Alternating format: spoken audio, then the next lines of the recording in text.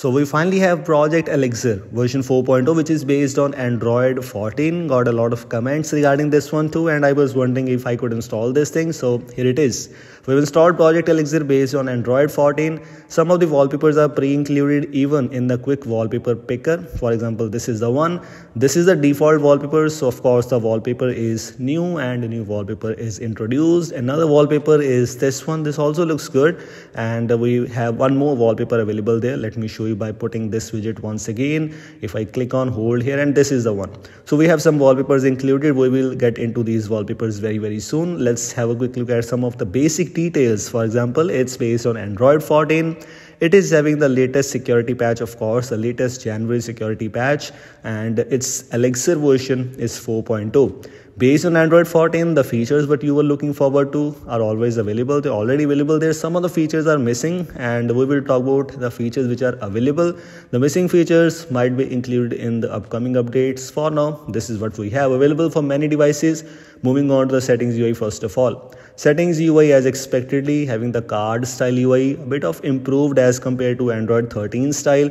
In Android 13 style, the UI was kind of same, but at the header, the settings header, it was little bit different. So basically you can say layout is adjusted, some other things are changed, but this is what we have. If you are looking to launch, if you're looking forward to launcher, it's Pixel launcher. It's not the modified launcher. In case you want to try out any modified launcher, I recently made a video on Evolution X OS launcher, which you can install as a Magisk module. So root your device, install Evolution X launcher port, and I made a video on my other channel, so you can go and watch out in case you want to. Moving on to the quick settings panel, as expectedly the quick settings panel is in light mode, but we have separate Wi-Fi and mobile data tiles are available. Other than else, things are basically same here. And also the quick settings panel's icon pack is looking a little bit different, so which means we have custom icon pack available. We will get into that later on.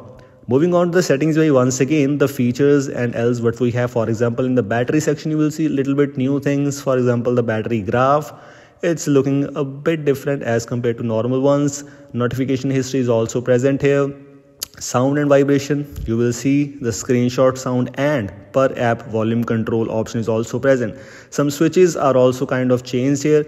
In the more security and privacy options, you will not find the app lock, unfortunately.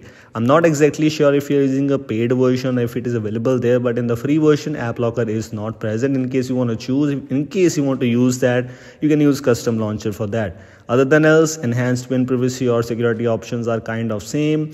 In system settings, you will find some gestures where we have gesture navigation, but we do not have the option to hide the IME space below the keyboard. The option which is available in some of the custom ROMs like Matrix OS, Evolution X OS, and a lot more other custom ROMs too. It's not present in this case. Playback control is there in case you want to use this feature, or we have the swipe to screenshot, which is also present here in case you choose this one to use. Developer options and else, things are basically same. I'm not exactly sure about the OTA updates with this one, but other than else, moving on to the customizations. We have theming, we have many options in the terms of theming, but for example, signal icons customizations, Wi-Fi icons customizations, fonts, there are many options available for you. Right now I'm using Cocon fonts. In case you want to choose any other, you can choose that. We have even some pre-installed themes available. You can choose any one of them in case you want to. Icon pack one I'm using right now is LORN, LORN. Signal icons, Wi-Fi icons, brightness slider is not having any customization, but else we have data icon style. So this was about the theming section.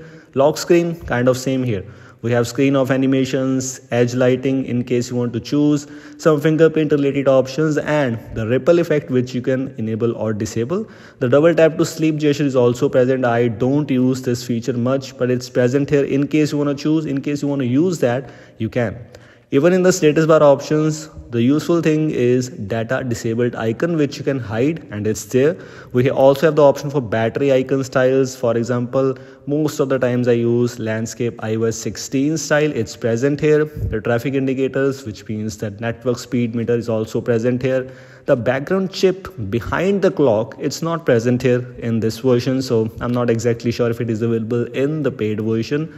Else things are basically same. We had the status bar customizations, we had the theming options. Quick settings is also not having the option related to quick settings UI, for example Android 11 style UI, it's not present here. But in case you are not interested in that, then you do not have any issues. We have the option related to data usage. We have the option related to hide quick settings in the secure lock screen too. In miscellaneous, you will find the ignore window secure flags. That is quite useful. Heads up less annoying feature is there. It's not having the island notification or retaker notification, but heads up less annoying feature is present here.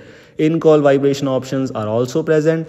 Last but not the least, some gaming options in case you are a gamer. So this was about the thing. This was an overview of this custom ROM project Elixir based on Android 14. One more thing is it is having some cool wallpapers pre-included. You can simply move on here, click on wallpapers and style, more wallpapers. You will find many wallpapers already included. Random walls, Elixir walls. You can choose any one of them or you can choose any wallpaper from them in case you want to. So these were things I just wanted to let you know. In case you want to try it out on a device, let me tell you that this is a private source custom ROM as far as I know. This is a closed source basically, so it is not available unofficially as far as I know. So in case you want to try out this one, make sure it is available officially for your device. This is it. Thanks for watching and I will see you in the next one. Make sure to like this video. Goodbye.